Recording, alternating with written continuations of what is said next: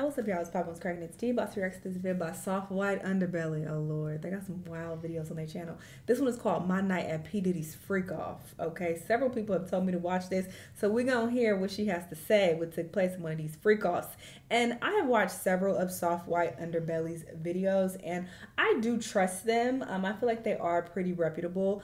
Several of their past stories have been backed up and have been proven to be true, with like news articles and all type of stuff, other people coming out and verifying their stories. So I think they do try to find people who are legit.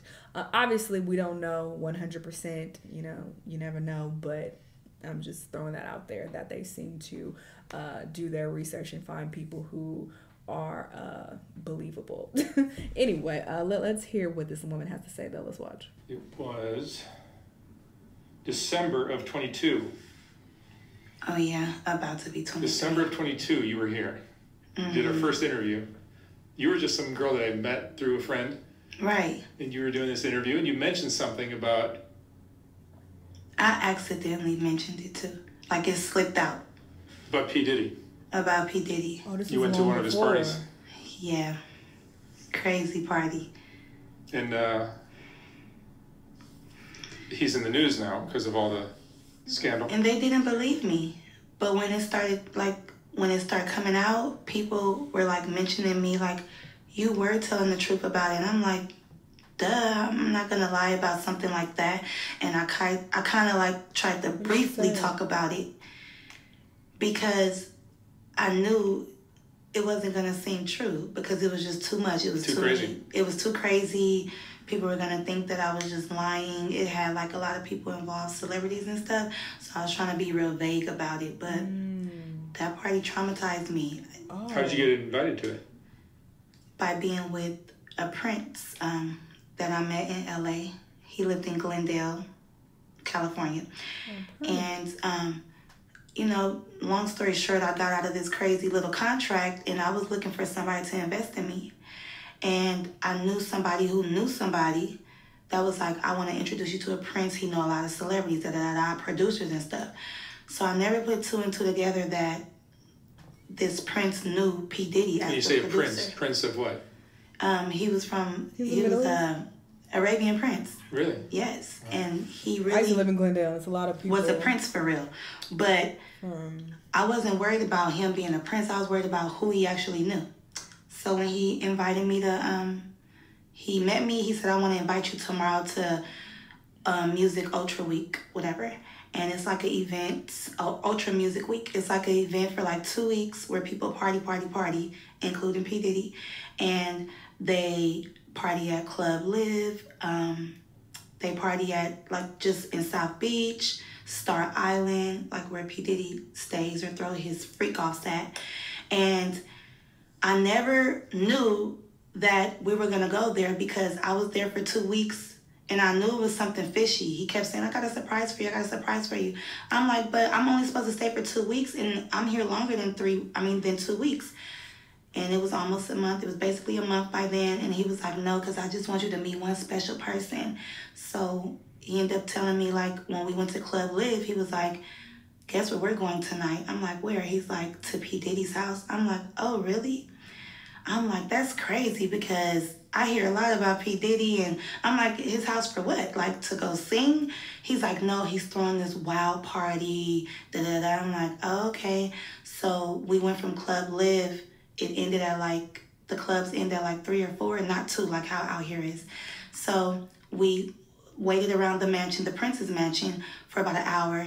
And then as soon as 6:30 hit, we all got in the car, like a big Uber. And me and all the other girls. Now mind you, I'm the only black girl. So I'm like, oh yeah, you know, I'm about to meet P. Diddy. Oh, you know, like, I'm probably gonna have to sing for him. And I just tried to like keep my composure. So we get there and that's when stuff got weird. And that's why they lock up our phones because they know what we see in there, you know, he can get in trouble like right now. So basically, we arrived, security guard patted us down. They put our phone in this little bubble case. So the bubble case is closed. They can't get unlocked until we walk out. So as we're in there, the only way of us taking any type of pictures is if we get in a photo booth. He has like a Team Love photo booth or whatever. Take like 4 pictures. So I, got pictures. I still got everything in my Snap too, like of the photos, everything.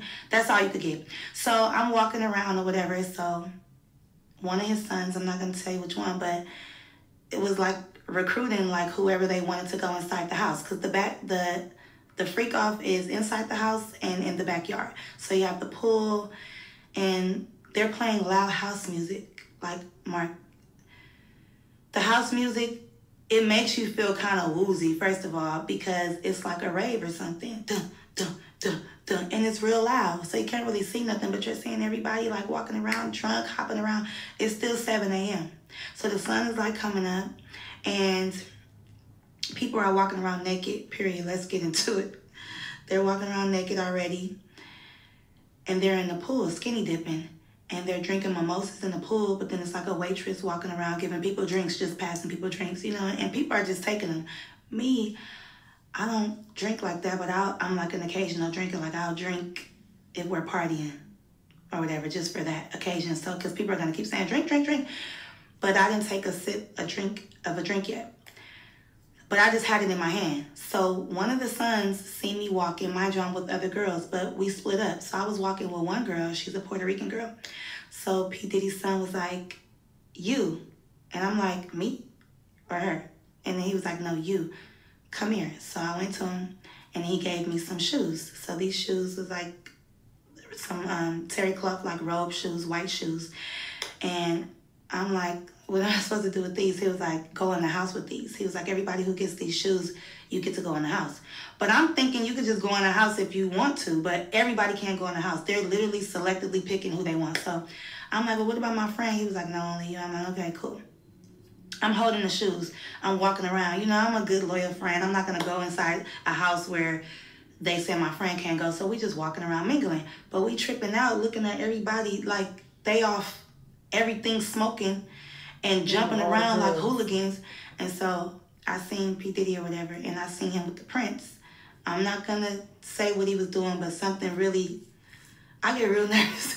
Something real crazy, because I don't like to really expose people. I could talk about me, but when it's about, like me and my family, because it's us.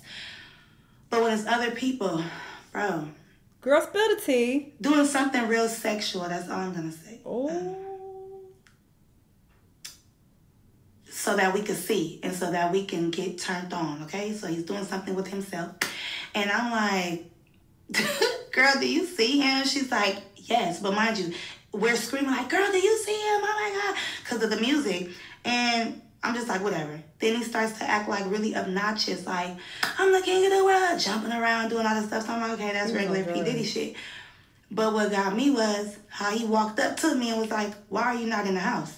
And I'm like, what do you mean? He like, how are you enjoying my house?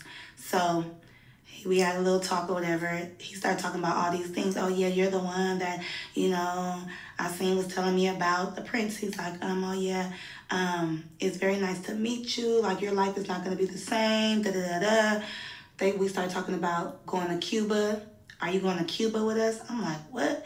And that's the thing. I didn't really know about this. So this is when I start asking around or whatever. And I said that in the last interview. But to get to the point, I ended up going in the house because he was on me like, go in that house. I'm like, okay. And then the person that he was dating at that time, we're not going to say her name, but we all know, she came and was like looking at him like, what are you doing? Because he was talking to me for too long.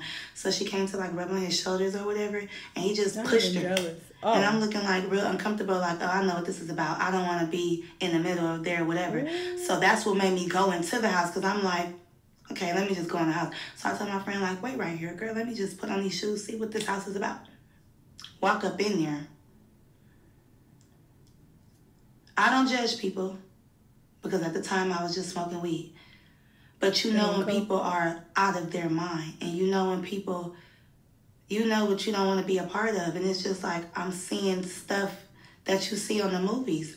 This corner, this got going on. This corner, they over here doing this. This corner, they over there having sex. This corner, I'm just going to say, because I don't know what I can say, because I'm not trying to be incriminating myself, but they were dressed up like little Harajuku Barbies. Like what? Little people, okay? We're not going to say what type of little people, but like a fetish. And I'm looking like, what are they doing here? Like dressed up, little red lipstick, like they weren't supposed to be there. But I'm just looking like maybe it's some type of production going on. But why would they be at this party at 7 o'clock in the morning with grown people? Like, why would they be here? So I was just like, okay. When she said little people, I'm thinking of like, little people. I can't say the M word because that's offensive, but I'm thinking of adults who are little people. But the more she's talking, like, oh, why are they here with adults? It's like, oh, she's talking about minors. But then when I'm looking in this corner, this person laid out, and I'm looking like, what's going on? Then I'm seeing like Instagram models or whatever. I'm like, oh, hey. So I'm kind of getting distracted, feeling like kind of comfortable. Like, she's here? Oh, my gosh, she's here. And then I see P. Diddy, walking through the house, like, with his eyes on me. Like, like, is this, you see, like, are you agreeing with this? And I don't. Now, mind you, I still got my friend out there. So I walked out of the house and I'm telling her, like, oh my God, bitch. Like, this is, oh my God, she like for real? But I'm just like, I'm not even tripping. Like, oh, well, like, this nigga's weird. Like, so I'm really looking at the situation like, I don't even want to be involved in this type of stuff because once I see something, I can't get it out of my mind. And I'm like a hypochondriac. Like, I keep on having flashbacks about it. So, whatever. So, of course, I come out. And then here he goes again. And another rapper, well-known rapper, comes and starts feeling on me like, hey, you. So now it just seems like everybody is faded at this point. They're either drunk or on all the drugs, obviously, with this house music. So now I just feel like trapped in. Like, I don't like it. And I know the devil when I see it. Because by me being so spiritual and tapped in, I know when something is not right. I'm not judging, but I just don't want to be a part of it because how am I going to get out of this shit? Like, I'm already here, and then I heard conversations or whatever, and then P. Diddy was like, that's the one that I want. I want her. So now I feel like, they plotting on me like, did you bring me here on purpose? Like, is this the, producer you was talking about? And I came here specifically with the Prince to rub elbows with people. Because also, it's like, what was you doing with the Prince? Like, she clearly was into some shit. And he like, yes, we're going to bring you to the party. I'm going to really show you some shit. And she probably was, okay, this is too much. I was with the other freak shit, but this is too much. I ain't with all this. That's what it sounded like. Network for the music week. But then I put two and two together like, the Prince have been saying your life is never going to be the same.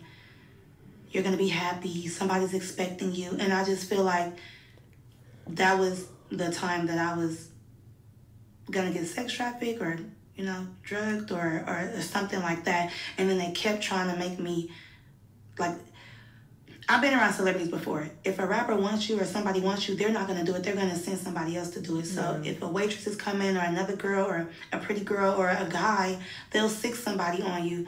Like, take this drink, do this, do that. And then you just feel eyes on you, like watching to see if you're going to do it, when you're going to do it. So I already know what time it was. And it's crazy because I had to leave that place. In my last interview, I told you I had to escape. I had to leave from the Prince because he was telling me we was leaving for Cuba the next day. Cuba with who? With P. Diddy or what? Like, this is all crazy. So to see all of this stuff come out, and I escaped by leaving. I had to call the police and everything. I had to leave with the Prince. That's another story. From the Prince, from that house. I didn't leave with the other girls. I had to get my phone unlocked, of course. But, like, I had to, like, catch a taxi, not even an Uber, a taxi to another location. And then I ended up going to the airport, and I ended up leaving because I just felt bamboozled. First, I'm getting lied to about how long I'm supposed to stay there. Then you keep talking about I'm supposed to meet this producer, but we're not talking about nothing with music, but you're talking about going to Cuba. We didn't even do what we were supposed to do in Miami, or did we do what we were supposed to do in Miami at this freak off? But because I'm not cooperating with what I see, and I feel like that's what the Illuminati and stuff is about, like a secret society. Like, they want to see what you allow, what you cool with, and then next thing you know, boom, take that drink, you're drugged. Take that, you're out of it. Take that pill, because everybody was off something. But you have to be being in that environment like that. How many people were at this event? Like hundreds. Even when it was a certain amount outside, but in the house was really crowded. You know what I'm saying? And you would think that, like, it was more people in the house. And you walked around? Yeah, I walked around for about 5 minutes. I seen what I needed to see. And I was like, no, ma'am. No, sir. Because it was like selling your soul at that house. And if you like that, it's nothing to you. But if you're not like that, you're going to feel uncomfortable. And then it's like, at first I used to think P. Diddy was like, so he always talk about team love and all of this stuff. Like he's all about, no, he all about sex, himself. And I know sex because I've dealt with men, Mark. So I know when somebody is trying to lead you on to stuff and sitting back acting like he just this macho man. And he is a charmer though. That's one thing. Like he will charm the fuck out of you. But for me, that's so game tight. I'm like, I know what this is. And I'm ready to get to the music. Like, if that's the case, you should have been like, don't tell me you about to change my life and da-da-da. And, oh, have you been writing? Oh, that's nothing too. He was like, have you been writing the songs that I seen been telling you to write? Because the Prince wanted me to write out all the songs I ever made in my life. I said, without the beat? He's like, yeah, just start writing songs. So you never know. They'll take my music, drug me, fuck me, do whatever, and just throw me away. On the radio. Basically. Or after you have something on me, when we do the music, you have that on me that this happened, and now I'm blackmailed or some shit like that. So, touching all on me at that party, even the rapper who touched all on me, like, that rapper was cool. Like, I was liking that rapper. But when they were like, hey, you, and doing all that, what can I do? All I could do is just say, like, move his hand, like, oh, I'm fine, but, you know, trying to, like, still be cool. But I'm like, why do everybody feel comfortable to just touch on you? Even P. Diddy, like, why I look up and you're right there? And then, like, in my face, like, are you, like, in my house? Like, look, like, it's weird. Like, looking at him, it's like when you're a kid and you're getting in trouble by your parent and you can't look them in their face. And it's like a demon. I'm telling you, like, this dark spirit, like, he possessing you as he's looking at you. That power, that control. So I'm like, I read The Art of Seduction, motherfucker. I know what you're doing. And you're trying to really seduce me right now. And, oh, take a drink. Oh, no. Do this, do that. Go in there. Like, it's just not nothing. And I want to know, why me go in the house and why not the girl? So now you're picking and choosing. So it's fishy to me. So when all this stuff started coming out, I was like, I knew I was right. I knew it. Like, it ain't no doubt about that. P. Diddy was doing all that. And like I say, I don't judge because I've been around people doing cocaine. But these hard drugs that they was doing and just, I ain't gonna lie, it was orgies and stuff going on. So all of this stuff going on, I'm like, why is people doing stuff all in the open? Like, that's just offending me and assaulting me, period. Because where am I at? I didn't sign up for this. And how can I really get out? So I have to, like, ease my way on out. You know, it's security, but they not caring about what happens as long as that phone is closed. They damn near don't care if somebody died up in there. Ain't nobody can film it. Yeah, there were famous people or not? It was a whole bunch of famous people. Yeah. Like 4 famous people and then some Instagram models. And the whole time he just was like trying to undress me with his eyes. And I was thinking like, this is really no cap. Because at that time, you know, I always been skinny. So at that time, the son who came up to me, I was like, boy, is it because I resemble your mom? Like, you know, like Kim Porter, like stuff like that. Like, you just never know. Like, I feel like, you know, P. Diddy does have a type. I feel like everybody that was in that house, it was a certain type of person. It was a certain type of something that he wanted and what he liked. And you could just tell, like, he get whatever he wants. That's why he has no problem touching on you, being all in your face, popping up on you, being obnoxious, and just hounding you until you do what he say. And that's just how the industry is already, especially him, because he got a lot of money, you know? Because you're a singer as well, right? Yeah, so they probably like, do you want this opportunity or what? And I'm like, not that damn bad, but I do want it. I do. But if I already got a bad vibe and I'm seeing stuff that you're into, I already know how this is going to be, so I don't want to, like, you know. Where they take these aspiring artists and promise that they will advance their careers as long as they suck some dick, as long as you participate in this orgy, as long as you take these drugs. It's like, we've seen this over and over again on, it's been exposed on fucking Love and Hip Hop, just random, reality shows that we've seen, stories that have come out, lawsuits where, artists have said that, these high profile people have, bamboozled them and fooled them into thinking they were going to be a star. The Dream, I think he's fighting a case right now that is about this chick who he promised she would be as big as Beyonce and Rihanna or some shit. And they be believing it, but it's like...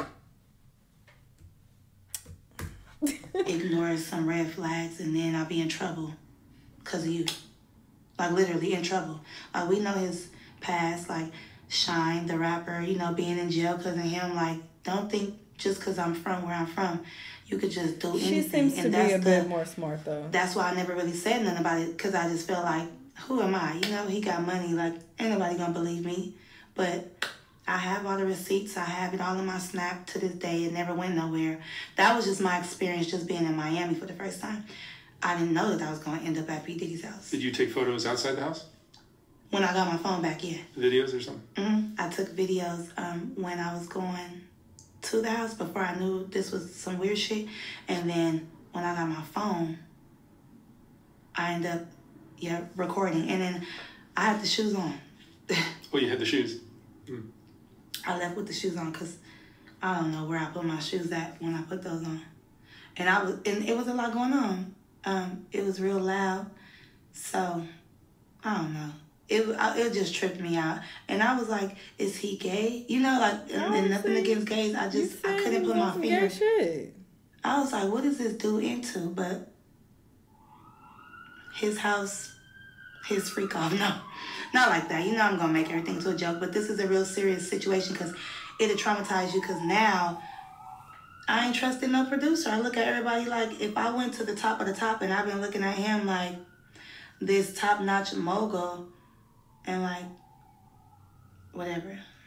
But, child, it's a lot. But it's some stuff, that I did leave out because I don't want to say too much. But, because I told you there was some celebrities in there. But for these girls that did get drugged and did take these drinks, she's like Carisha a little I bit. feel like it's because everybody was all having fun. You wouldn't think that somebody would do something like that to you until you get to seeing everything. And once you're intoxicated, it's too late. It's just too late. So that's why you gotta watch what drinks you take. And they was just pushing them on us too much. Take a drink, take a drink, take a drink. And I'm like, no. Because I was already, sipping a little bit at Club Live. So I wanted to, like, mind you, I'm thinking, like, he going to ask me to sing in a minute. I don't want to be toe up, Mm-hmm. Until I put two and two together. And then I'm like, yeah, I'm glad I did. I'm glad you got out and survived. Yep. I'm always surviving. This is no joke. You're a survivor. For real. And it's like, I'm still going through stuff. You don't survive being traumatized. And these things do traumatize you because it's like, dang, I can't never get around this. I could always end up to this, sex. Or some creep shit. Or somebody taking advantage of you or something. Or feeling all on you and you can't do nothing because... You thought the streets were dangerous. Yeah. That's what I'm saying. I'm telling you. Mm-hmm. But, yeah. So I just want to see, like, what's going to happen because I know a lot of people was... He went to trial today. Hmm. And I don't even know. It's going to be in the news for a while then. It's going to be in the news, and a lot of stuff is going to come out. So don't be saying I'm lying, because I wasn't lying. This is all alleged, but right. Sounds like it's pretty consistent with things that are in the news. Right. Yeah, absolutely. And you did say this, like 2 years ago? Exactly. And I told you I got sex trafficking vibes from it. Remember? I was like, he was trying to sell us. The Prince to Diddy. You know what I'm saying? Which one do you want? Which one? I want that one. What does it feel like to be peddled off like that to somebody powerful? Is it? It's scary. It's scary because what could happen, but it's like, come on, I'm honored to be chosen. Chosen, period. But I don't want to be. She's honest. I don't want to end up in a ditch somewhere, just because he's choosing so many people and assaulting people. I don't want to be assaulted and I don't want to be filled up. If you're going to fill me up, make sure you ask me, can I touch you? You're beautiful. You not just you in my house so I can. And I'm like, this is weird. You know, like, tell me first, fool. Because I would have charged you. No, but no, you're not playing. Because that's definitely the vibe I'm getting. Like, obviously, she cool with selling ass, but she wants to be in control, okay? She does not want to be, you know, forced into anything or drugged unbeknownst to her. She wants the control to make that choice, which she has every right, you know? So I agree with that. Hey, your body, your choice. You know, does that say California? Period. She got a California tattoo on her. So yeah, obviously that's the vibes because she did consent with the prince, it sounds like, and they were into some shit, you know, but she wasn't into all this shit. And valid, because some people will look at this and be like, oh, well, look at how you dress and look how you carry yourself and it's clear you a hoe, da-da-da. But it's like, they are still in control of their bodies and what they want to do with it. Like, that doesn't give anybody the right to force them into anything or to be like, oh, you already selling ass, so yeah, you gonna do this. That's not how the fuck it works. That's some grapey type shit. So, and I just make, you know, it did hurt my feelings. So, you know, whatever. I got over it. And I didn't do music no more after that because I was like, I'm cool on music, bro. That was scaring you out of the industry. Yeah, like, I'm like, this is all they want. Let me just make an album and sing and write. You a producer, ain't you? But no, you're a freak and a creep. Yeah, ask permission first, because, you know, no means no. Exactly. And also, given that she saw underage people in that house as well, I'm sure she's just like, nah, this ain't it. Like, this is some weirdo shit. This is illegal. I don't want no parts of this. And this feels very dark and demonic. I'm good. So that's why it seems that she wasn't into it. So, yeah, that's the situation. So nobody try to victim blame here and be like, oh, she clearly with the whole shit. Okay, she with the whole shit under her own terms. Period. She wasn't with that type of hoe shit and the trafficking and the illegal hoe shit. She wasn't with that. Well, I mean, hoeing is illegal, but you know what I mean. When it comes to children and trafficking people, it's like, all right, this is a lot. So yeah, very interesting and very believable, to be honest. She didn't say anything that was too outlandish to where I felt like, oh, she lying. And the fact that she had some receipts that she showed, and the fact that she already touched on this a couple years ago before this even blew up, like, I feel like that also adds some more validity to her story. But yeah, this was wild. Y'all let me know what y'all think. Let me know what other videos you want to watch, and I'll see y'all in the next one. Bye!